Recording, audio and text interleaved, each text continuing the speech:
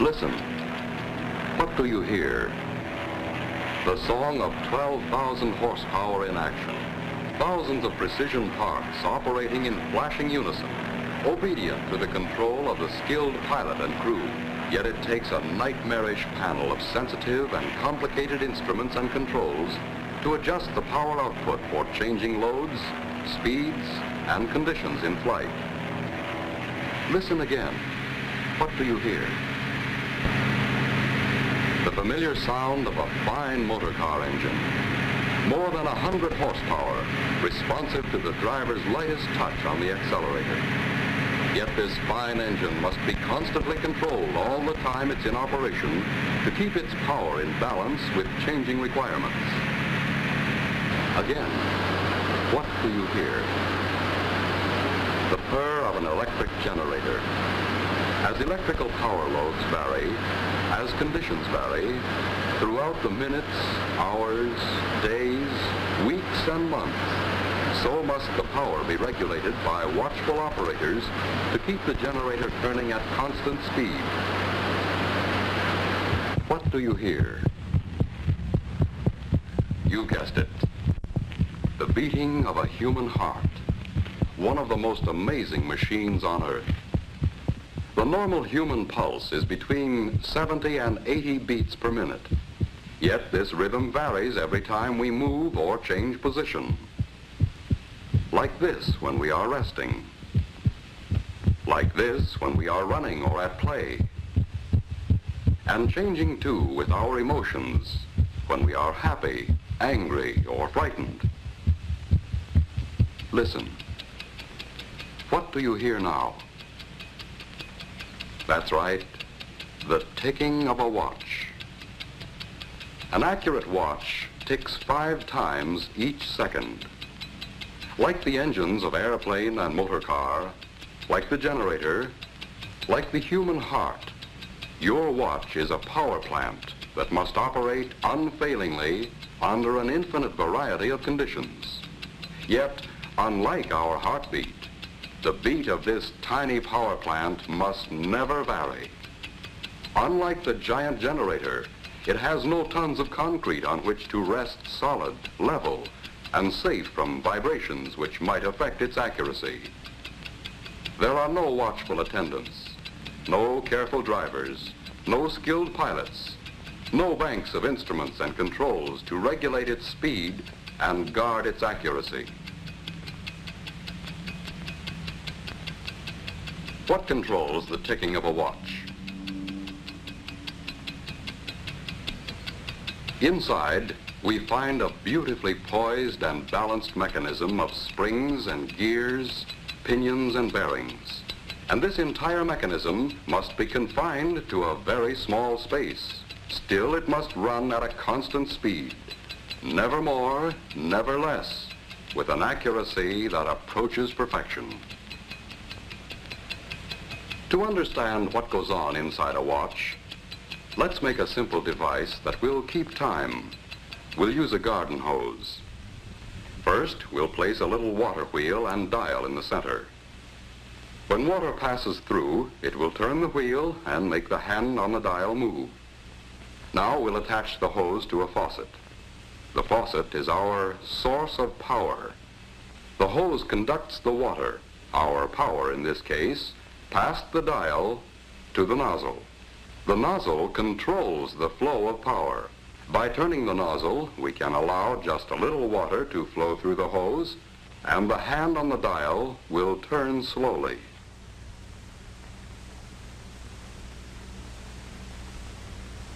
By opening the nozzle wider, we allow a heavy stream of water to flow through the hose, and the hand on the dial turns faster. If our source of power, the water pressure, remained constant, and if we could adjust the nozzle carefully enough, we would have a timepiece that would keep accurate time. Here, in a greatly simplified form, we have the 4 elements needed in every timepiece. A source of energy or power, a means of transmitting power, a dial to record the flow of power, and a way to control the power. Now let's see what these four elements are like in our watch. First, we'll take our watch apart, like this.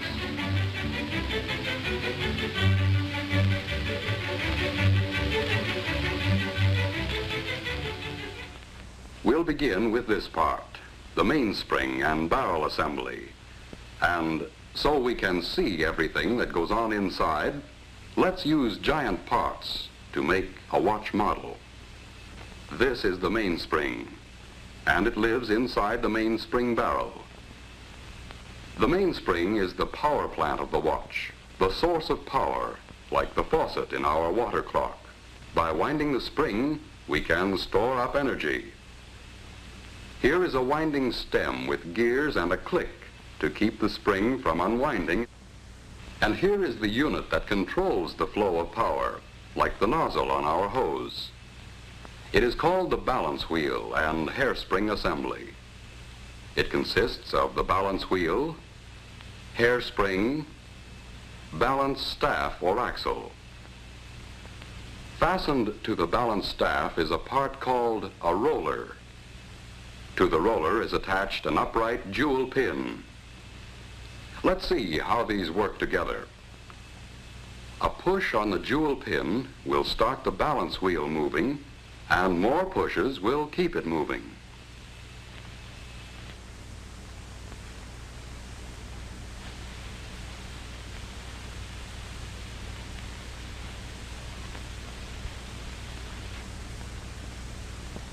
To do this job of pushing, we need this odd anchor-shaped lever called a pallet. It can be mounted so that when we move the pallet back and forth, we can apply a series of impulses to the jewel pin to keep the balance wheel in motion. Now to the pallet crossarm, we add a pallet jewel shaped like this. Here is a wheel called an escape wheel, with teeth on it so shaped that they will push the pallet jewel and jog the balance wheel into motion.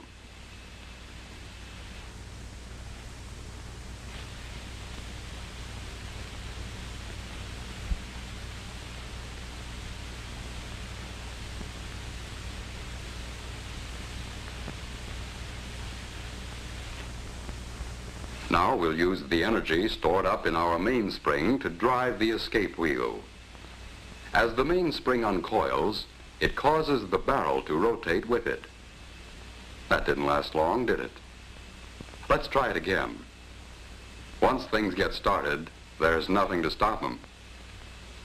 What we need now is a way of holding the power in check, releasing it a little at a time just when it's needed. Another pallet jewel at the other end of the pallet crossarm will do the trick. Just as the first pallet jewel gets a push from the escape wheel, the second pallet jewel locks against another tooth of the escape wheel to hold the power of the mainspring in check. But the balance wheel keeps swinging, and the jewel pin moves the fork end of the pallet until the escape wheel is again unlocked. But when we connect the mainspring directly to the escape wheel, the power is soon exhausted. In an actual watch, it would last only a few seconds. What we need is a way to stretch the power so it will last for more than a day. In our water clock, we used a hose to transmit power from the faucet to the nozzle. We also need a way to transmit power here. So let's add a system of gears and wheels. We'll stretch them out in a line instead of in their usual closely confined location in a watch. Look at the gears a moment and see what they do. First, a small partial turning of the mainspring barrel drives the center wheel a complete revolution.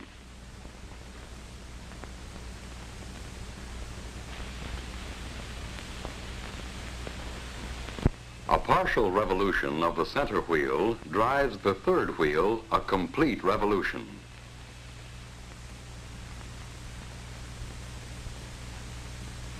and this in turn drives the fourth wheel much further. As a result, a few turns of the mainspring barrel, driven by the mainspring, will drive the escape wheel many, many revolutions, enough to last a full day and longer.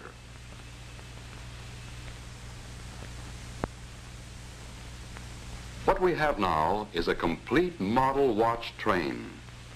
Through the gears, the mainspring drives the escape wheel. The escape wheel teeth push first on one pallet jewel and then the other. The pallet fork nudges the jewel pin on the balance wheel to keep it moving. The swinging balance wheel on its return trip moves the pallet fork. This unlocks the escape wheel to release a little more energy from the mainspring.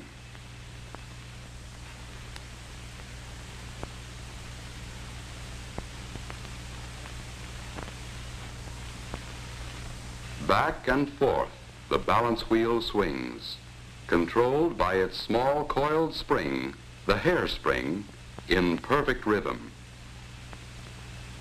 Each swing unlocks the escape wheel so it can give an extra push to a pallet jewel, and this is passed on to the balance wheel assembly to keep the watch ticking far more steadily than any beating heart. All we have to do now to measure time is count the ticks. But this would be a tedious job and not very practical. Just as we needed a dial on our water clock, here too we need a method for recording the flow of power. So to the shaft of this gear or wheel, we add an indicating hand to measure seconds. As the gear train of a watch moves far enough to make 5 ticks of the escapement, the second hand moves 1 graduation on its dial. To count the minutes, we can attach a dial and fasten a pointer to this gear wheel, which is just the right size so that it turns 1 complete revolution while the second hand makes 60 revolutions.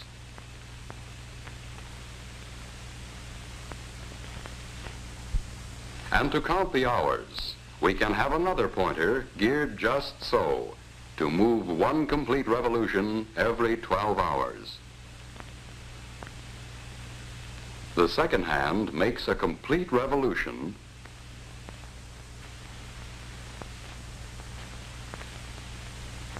and the minute hand moves 1 graduation, and when the minute hand makes a complete revolution, an hour has passed.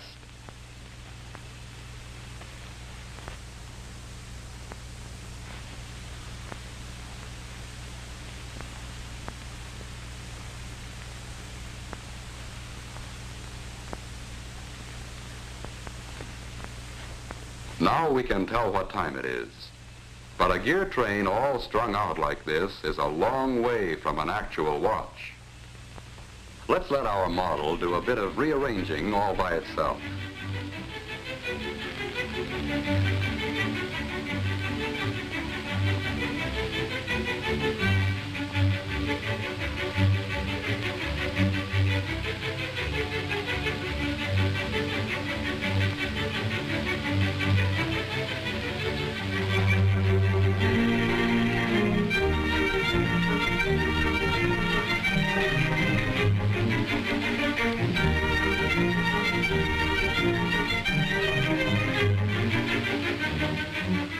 Now we know what time it is and how and why we know.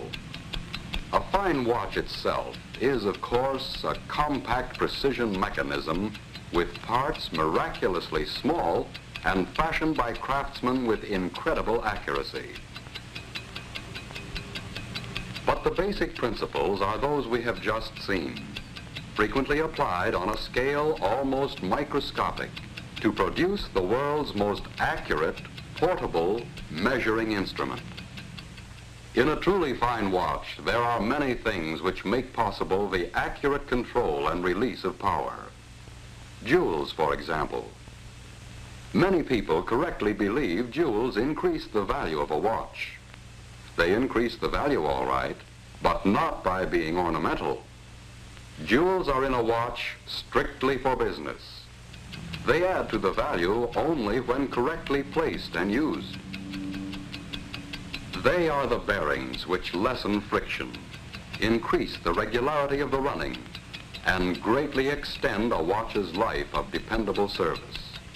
Harder than the finest steel, these tiny surfaces are finished so smoothly they reflect images like a camera lens. And working with oil, it takes a drop no larger than a pinhead for the entire watch. There is almost no friction. If any single part of a watch can be called more important, it's the hairspring. It absorbs and gives out an equal amount of force with each beat or swing at regular intervals.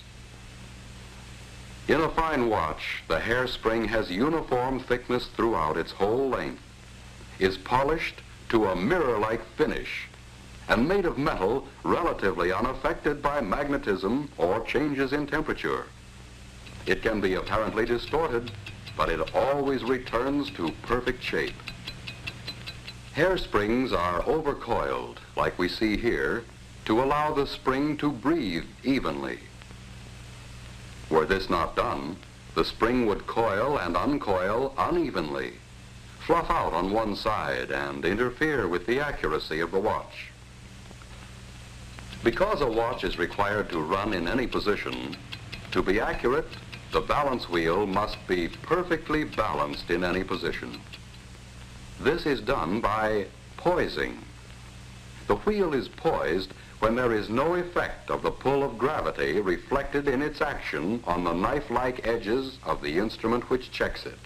With perfect poising, and with the hairspring centered on the balance wheel, it runs accurately in any position all the time.